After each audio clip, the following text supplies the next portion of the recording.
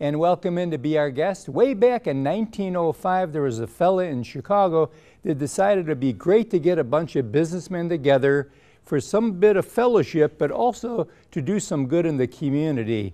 He did it, and they formed an organization called Rotary. And you might say, Rotary, that's kind of a funny name. Well, back in those days, what they would do when they would have meetings is they would rotate around from business to business as they came together for their fellowship. That organization still has their headquarters in Evanston, Illinois, right outside of Chicago. But in Montgomery, one of the top Rotary clubs in the United States is right here in our backyard. And today we have with us the current president, my good friend Clare Weil. Good to have you with us, Clare. Thank you. And I'm so impressed you know so much about Rotary. Well, that's all I had to do is Google. Google is very easy. Well, the neat thing about our Montgomery Club, you are correct. Rotary was founded in 1905. The Montgomery Rotary Club was founded in 1913. Wow. We were the 86th club in the entire country, well, in the entire world. And there are now over 33,000 clubs in over 200 countries. Wow. So it's gotten big. And we got to get Hank into the picture here. Absolutely. And Hank, you're the incoming president, Hank Hector. And you are the, obviously, president-elect, as they say. President-elect. Ready to come in. Right. And the other thing we should mention is there are 1.3 million members of Rotary. Wow. And I was, when I was over in India, it was interesting, on a Rotary friendship trip, they had a Rotaract club, which is the college students there, of 4,000. My goodness. One club. My goodness. So your club here is pretty good size, is it not? we're not quite 4,000. No, I know.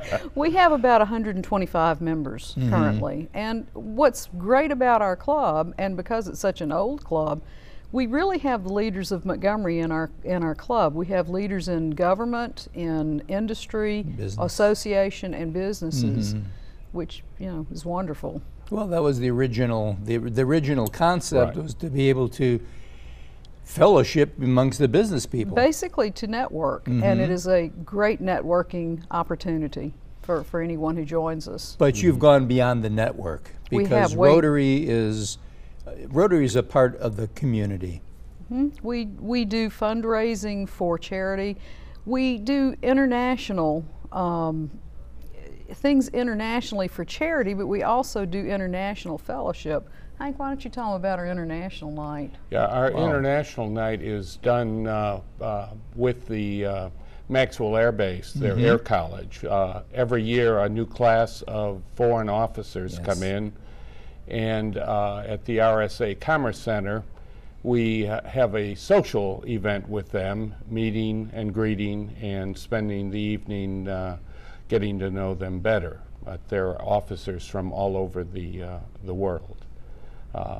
So that's certainly one great event that we do here in Montgomery. The other aspect of Rotary is the fact that we do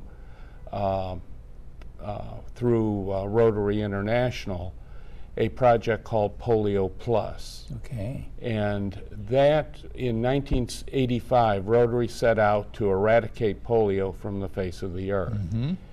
And it has, through foundations and our membership, raised funds to the point where we are on the last few cases of polio, all of them located in the countries of Afghanistan and Pakistan. When I was in India, that was that I think was 2 years ago, they were declared polio free.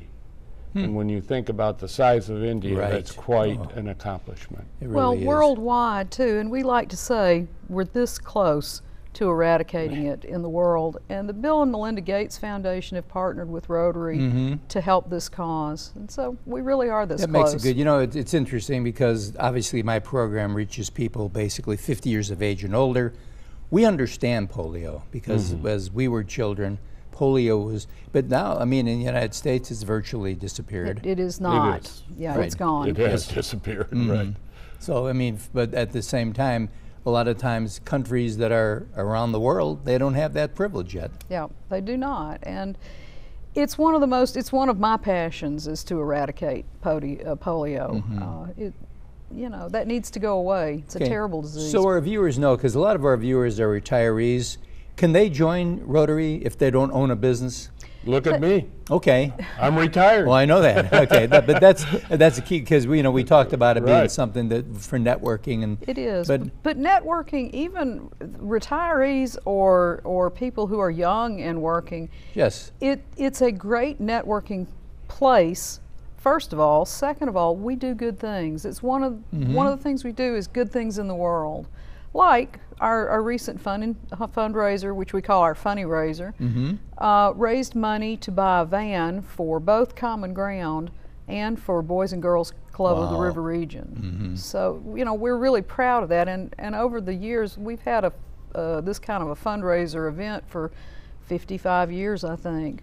So if one of our viewers said, "Gee, I'd like to become a part of Rotary," what do they have to do? Well, they can call the Montgomery Rotary Club, which is Okay. listed. They can go online to montgomeryrotaryclub.com. Okay. They can find us on Facebook. Good.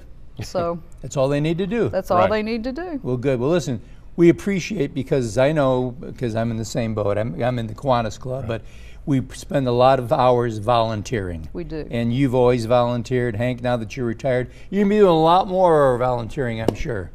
I will. And thank you for taking the realm. And just remember this, a civic organization does and is the backbone of most communities. Rotary has done their part to make sure that Montgomery has a very strong backbone. And we'll be right back right after this.